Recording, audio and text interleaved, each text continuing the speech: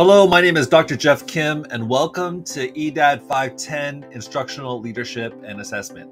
I have a question for you. What does a great educational leader look like to you?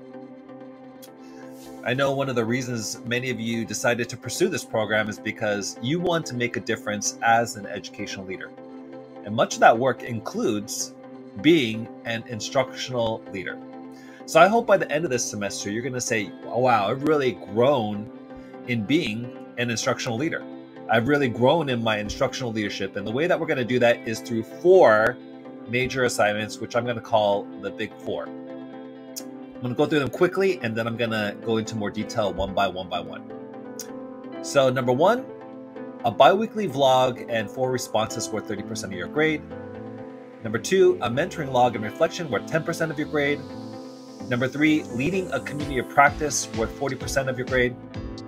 And lastly, supporting teacher growth worth 20% of your grade. All right, let's look at that first one, which is a vlog. First is a bi-weekly vlog with 4 responses to others. So this idea of sense-making, framing, and communication, these are all critical for school leaders. So after each week, there's going to be some readings that you do, and you're going to be reflecting. And over the course of 2 weeks, as you've done this, you're going to have an opportunity then to communicate what it is that you are learning. And when you think about great educational leaders, they are effective communicators. So each of your vlogs need not be longer than 4 minutes, so up to 4 minutes or about 4 minutes in length. And you need to include a quote of the text that you've been provided.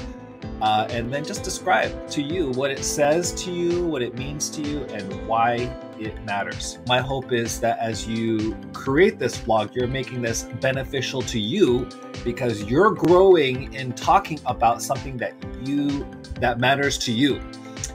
Then you're gonna use any type of recording to link it to the Padlet. So you may use Screencastify, you may use your camera, whatever it is that you use, or a YouTube link.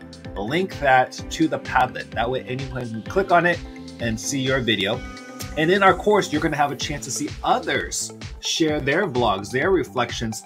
And I think it's going to be so powerful as you listen to others in your class as well. So for each of these vlogs, these bi-weekly vlogs, you're creating a post and you're responding to 4. Now, those 4 responses don't need to be a video recording. An audio recording is fine. Responses should be thoughtful and reflective and appreciative.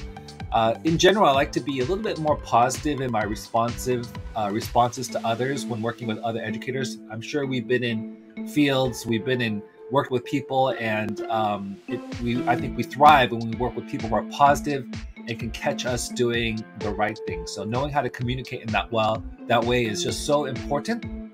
And so that's how the vlogs are going to be working. About 30% of our grades, but at the end of it, my hope is that it would help you develop the skills that you want to grow in to be that instructional leader.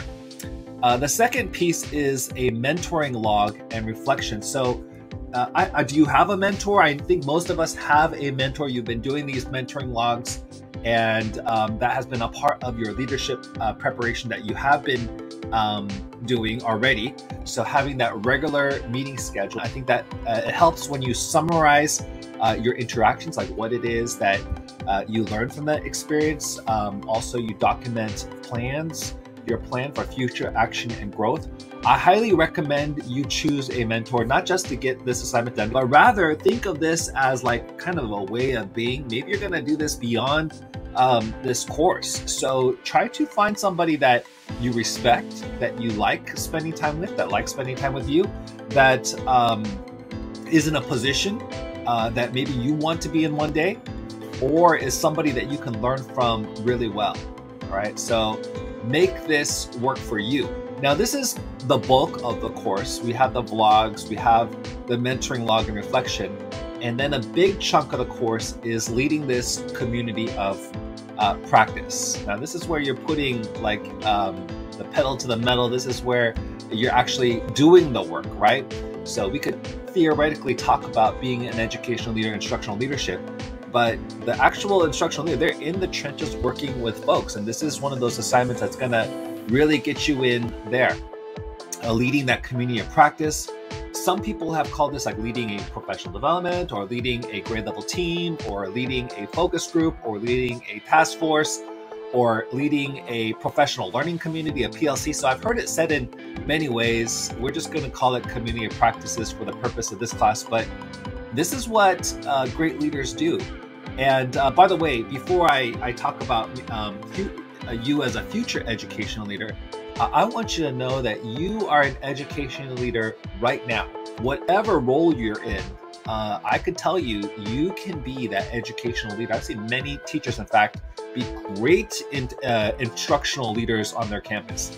Educational, you don't have to wait. This is something that you can do now. You can be the one volunteering to lead this community of practice. Now, for the purposes of this class, yes, it's an assignment, but outside of this course, this is what instructional leaders do. They're oftentimes leading many, many different communities of practice. Anyways, let's talk more about this community of practice. It's facilitating, once again, that professional learning experience. You're going to have about 3 to 5 other educators for the purpose of improving teaching and student learning. I mean, that's the work of the instructional leader, improving teaching and student learning. So we'll follow that cycle of inquiry, which begins with investigating whatever it is, once again, that you're interested in improving, whatever teaching practice you want to improve or student learning that you want to improve. You're investigating that. You're making a plan, you're acting upon it, and then you're reflecting upon what it is that you did, which then allows you to take the next step once again. So you're identifying a problem of practice, and then selecting an evidence-based approach for working together to strengthen and increase equitable learning opportunities for all students. So part of this will include facilitating that group and then writing about what it is that you did. But perhaps just as important is, you reflecting on how things went, and also your group's feedback upon your facilitation, and your ability and your impact in supporting that professional learning of that community practice. So once again, you're documenting this. So you'll see how it says memo 1, memo 2, memo 3. That's basically you. And there's going to be a template that I provide, which provides a way for you to document all these meetings to show what it is that your group, your community of practice is doing. And then at the very end of this, closer to the end of the semester, you're kind of looking back at all those meetings on that area that you wanted to make a difference in, and you're kind of writing a reflection. It could be a 5-page paper. Actually, for this course, it's a 5-page paper, a community of practice written reflection. However, I'm kind of toying with the idea in my mind, like maybe a 15-minute Google slide presentation with screencasts, with the audience in mind being like a conference or something like that on a promising practice. I'm playing with that idea. So 5-page paper, or this Google slide presentation, or maybe giving you the choice. You choose how you want to show what you know. So I'll be looking forward to some more of your thoughts on that. And then finally, the last portion of this course will be, so this is of the big 4, number 4, supporting teacher growth. This is where 20% of your grades. So in this case, you're identifying a volunteer that wants to work with you, and you're going through that full coaching cycle, which includes the pre-observation meeting where the teacher identifies and shares with you an area that they want to grow in and focus in. And then, of course, the classroom observation where you're in there and able to see and provide feedback on what it is that the teacher was requesting information to grow in. And then the post-observation meeting, and then kind of just talking about that piece as you reflect on strengths and areas of professional growth, and then writing about that piece. So those are the 4 pieces of instructional leadership and assessment, the big 4. And I think as we do these 4 pieces, our regularly, weekly vlogging and reflecting, and then we have that mentor that we're learning from, and we have that mentee that we're supporting, and we have that group that we're working with to change, like a practice to grow in that professional learning for teachers, or that outcomes for students.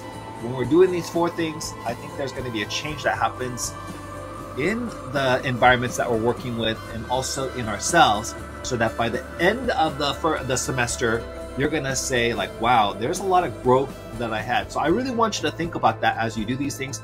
not just let me get these assignments done, although that's why I'm trying to make it clear for you, to make it easy to get it done. So I do want it to be easy to get done, but that's not the reason why the assignments are made in this kind of clear way. I want it to be so that you can spend deeper time, more time reflecting and thinking about how you can grow and thinking about areas that you want to grow, so that by the end of that first semester, you have grown tremendously and you can be really proud of yourself. I already know that you're going to grow tremendously. So in advance, I will tell you that I'm proud of you and I look forward to seeing you soon. This is Dr. Jeff signing out.